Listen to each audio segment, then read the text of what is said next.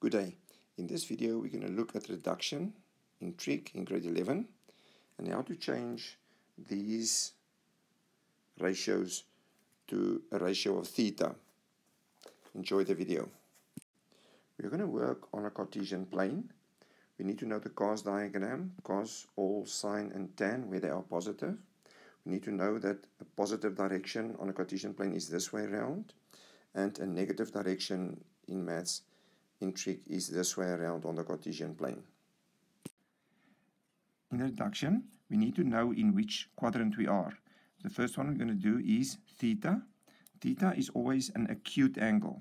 An acute angle meaning, if you see theta in the reduction formula, we assume it's an acute angle. So it's a positive theta, so we're going to go from north up. So positive theta is in this quadrant. Remember that in trigonometry, positive is this way around. Easy to remember. It's north, 90, 180, 270, 360. So we know this is positive. We've always done it that way. Now negative will be in this direction, around this way. So it's negative 90, negative 180, negative 270, and negative 360. Don't make it difficult. It's not as difficult as it sounds.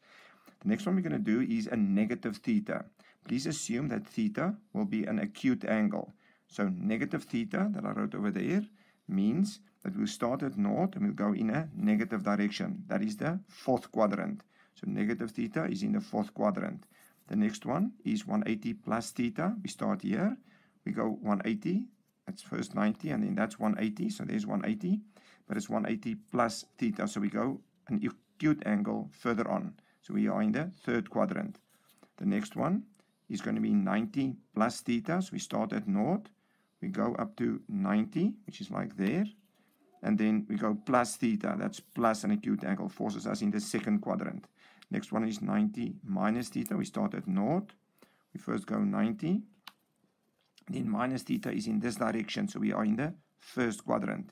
Then minus theta minus 90. It's all logic from here. Start here. Minus theta means you are going in a negative direction for an acute angle. So we start at north and we go into this quadrant first. That's negative theta first. Now I've got to go from there minus 90. I bring this guy here. I'm at negative theta and I go minus 90 from here. So that means I will be in this quadrant. Minus theta minus another 90. That's that one. Minus 180 plus theta. We start at north. We first do the minus 180. So we go from north up to here. Minus 180 and now plus theta. So it means we go in this direction. Be careful. Everybody wants to keep going in this direction. We are in the third quadrant. Next one is theta minus 90. Start here. Theta is an plus acute angle in this quadrant. Minus 90. So I come here first. And then I go minus 90, say from theta. So it's first theta. Minus 90 forces me into the fourth quadrant. This is a fourth quadrant. Theta minus 180. I start at north. Get my theta first, which is an acute angle in a positive direction. We are there. From there, I want minus 180. So I just bring this guy up to him. That's where theta is. And I'm minus 180. That is straight through to the third quadrant. This one is 360 minus theta. I start at north. A little bit hard work. So we're going to go 360. Right around is 360. Now I've done that one, but I'm not finished. Minus theta forces me in this direction. 360 minus theta is in the fourth quadrant. Last one, theta minus 360. I start at north. I do my theta first, and then I go from there minus 360. So I just bring this guy up, and I go minus 360 all around till I get back here. Quite logic. So this one is in the first quadrant. Now to converting some ratios. First thing that you need to remember is you need to know your cos diagram. The cos diagram indicating in which quadrant which ratio is positive. Here where it says all the ratios are positive. Sine and cosec is positive. No, cosec not important. Tan and cot is positive. And then cos and sec is positive. Forget the names we're not going to use. Firstly, we're going to say all is positive in the first quadrant, sine positive in the second quadrant, tan positive in the third quadrant, and cos positive in the fourth quadrant. Second, you need to know that positive the angles are in this direction and negative angles are going to work in this direction. Then for the purpose of this explanation, you need to know that theta is going to be an acute angle. Choose a size, say for instance 45 degrees in your head, not the number, just the size of an acute angle, and then use that all the time. The next one, remember, in your answer, you will put a bracket for me, a plus and a minus, a name, that's one of your ratios, and then theta, and then close the bracket again. Bracket is not important, but I do want them, please.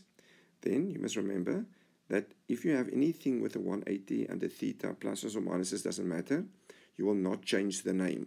If you have any bracket that they give you in a question with a 90 plus or minus beta, or the other way around with pluses or minuses, the name will change from sine to cos and cos to sine.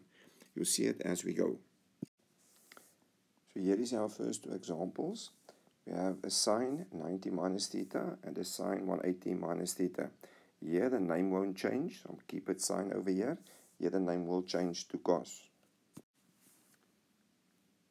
This sine 90 minus theta, I will change the name to cos theta.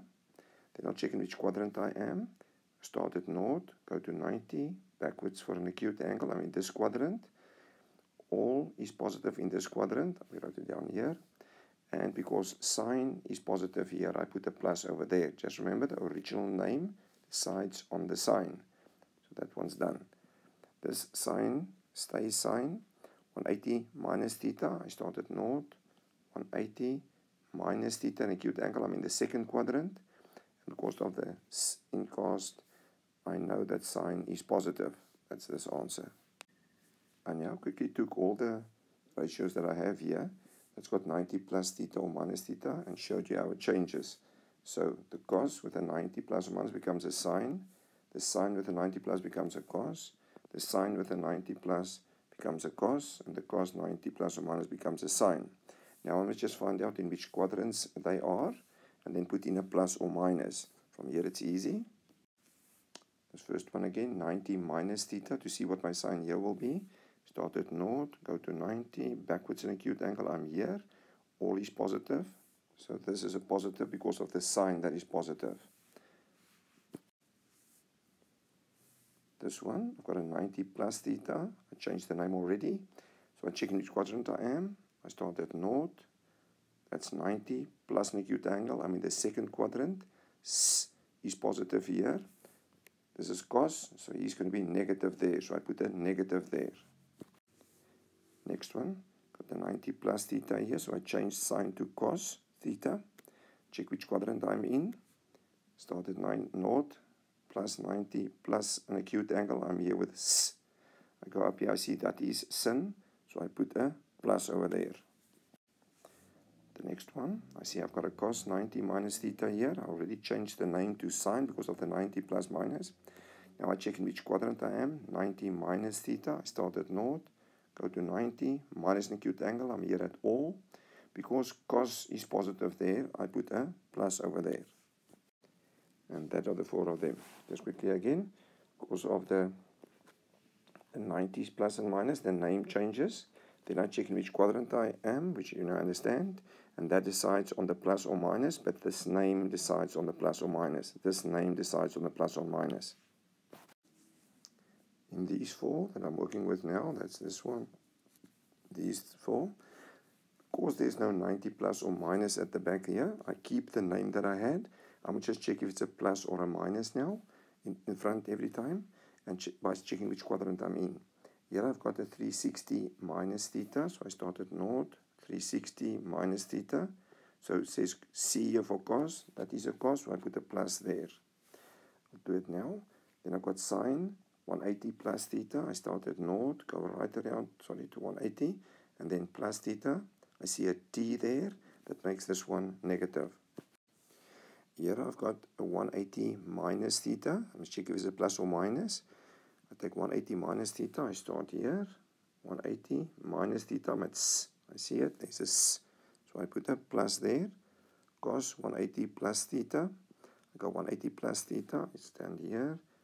Plus 180 plus theta, I see a t there, there's a c there, that makes that a minus.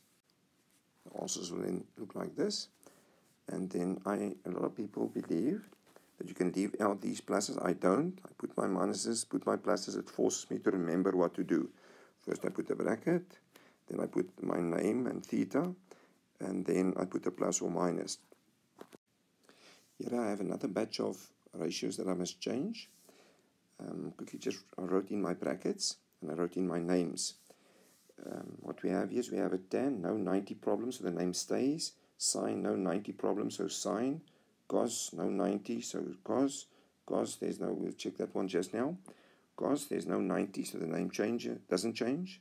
Tan, no 90, no name change, stays tan. Here is a theta plus 90, so the name changed from sine to cos.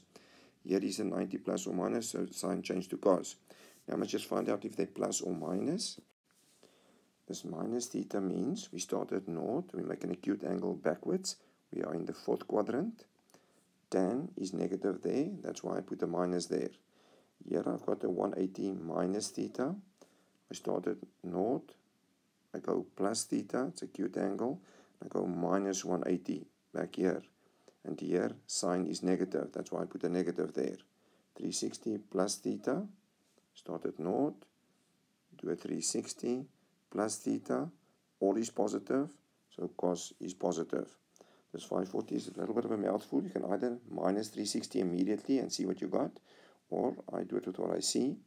Use my calculator, I start at naught, do a 360, minus it from 540 and see I still have a 180, and I go up to 180, and then minus theta I'm here, and that says sine is positive, cos is negative, I put my minus.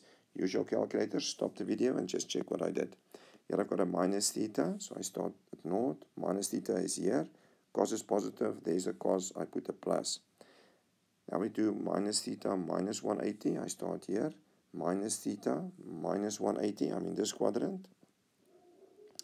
Sine is positive here, so tan is negative, I put my negative there. Here I've got sine, and I've got naught plus 90, then the name changes to cos. Just check which quadrant I am in to see where sine is positive or negative. I start with naught plus theta plus 90, it forces me in this quadrant. I see sine is positive, therefore I put a positive there because the sine is positive. I don't even look at the cos. Now the sine became a cos here because of the 90 in this bracket, plus or minus theta. So I check which quadrant I'm in. I'm going to go from naught minus theta minus 90 forces me into this quadrant. I can see here that sine is negative here, so I put a negative over there. We do not look in these brackets where minuses and stuff are. I physically let him tell me in which quadrant I am, and then I decide on my sign. Easy.